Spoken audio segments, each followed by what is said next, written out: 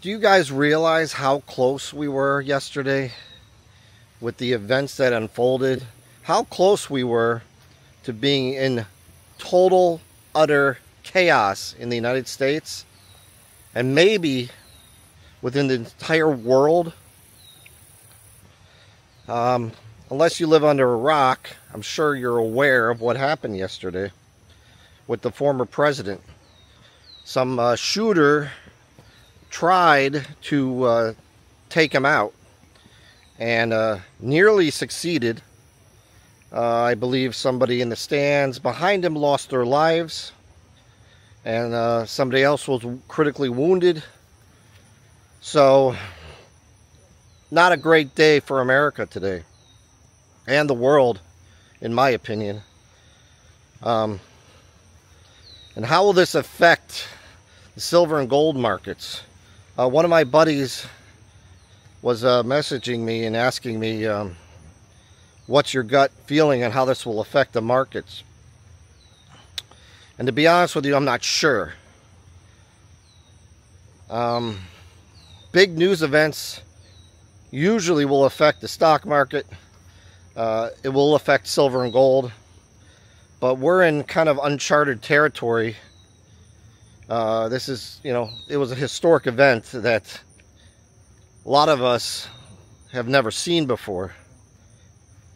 And I'm not sure how the markets are going to react to this. What I do know is that somebody screwed up with the Secret Service or FBI or the police to allow some shooter to get on top of a building with a clear line of sight to the former president, and with a rifle, and try to take him out. The former president's got to be the luckiest guy in the world, or it was an act of God, because if that bullet would have been a half an inch further to the right toward his head, he'd be dead right now. And we would be in, I believe, total chaos. Now, I know we've talked about this in the past, things leading up to this election, and how it's going to affect everything. We literally dodged a bullet. The world has dodged a bullet. And the last information I saw this morning about this shooter was he's a 20-year-old, lived in that area in Pennsylvania. My wife told me a few minutes ago that she heard they found explosives in his car, and he got the rifle, he stole it from his dad or something like that. I don't know if that's true. That's what she told me. There's a lot of rumors going around, a lot of theories. I don't understand. I really don't understand. Any of you that have had former military training or in law enforcement, please tell me how it's possible that they could have allowed this guy to climb up on top of this building and get a clean shot like that at the former president. It doesn't make sense to me. I've been trying to figure that out in my head. And although I do train with firearms and have been trained, I have no formal military or anything like that. So, I want to hear from the guys, some of you guys who have actually done this type of work or been in the military that knows this stuff, how they could have allowed this to happen. Because it doesn't make any sense to me. I just don't get it. And do me a favor. If you love the United States of America and you want to see it succeed, please like and subscribe to my channel. If you don't love this country and don't want to see it succeed, please leave and don't watch my videos, because I don't want you here.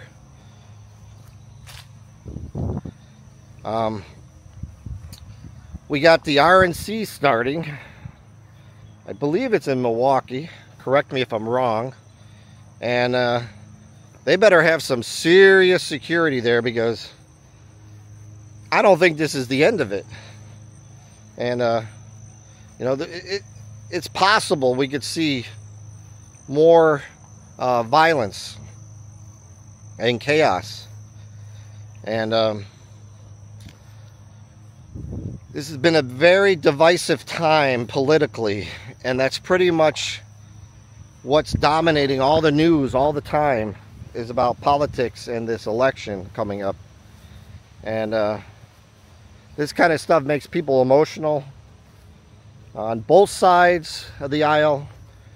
And it doesn't matter whether you support the former president or you don't support the former president. It doesn't really matter.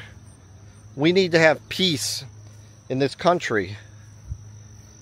And stuff like this happening is no good. So you want a good reason? Here's another good reason. Unexpectedly good reason to own silver and gold. Something like this. And if this guy would have succeeded, man, I don't know what would have happened. I honestly do not know what would have happened if they succeeded. So something went wrong.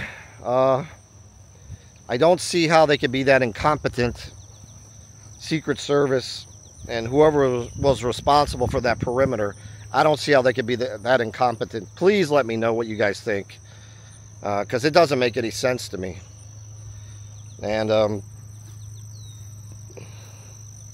I don't know where we're at in this country, but it's almost like we're watching a movie. And this is getting, scary.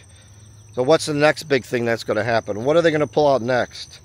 I think the people in power will do whatever they have to, whatever they can, to try to retain power. These are the same people that control everything. We can talk about it all we want. We can complain about it. Can watch videos about it. We could talk amongst our family and friends about it. But man, this country is so divided. And then you have something like this happen, which is going to make it worse. Things are not going to get better anytime soon. And man, I'm telling you, own silver and gold. It's a good idea. Also, maybe prep, because I've been getting into that a little bit lately. I think it's a necessity. So I just wanted to make a quick video about this, guys. I want to see what your reaction is. Let me know how you think this could happen. How this guy could have pulled this off. I don't get it.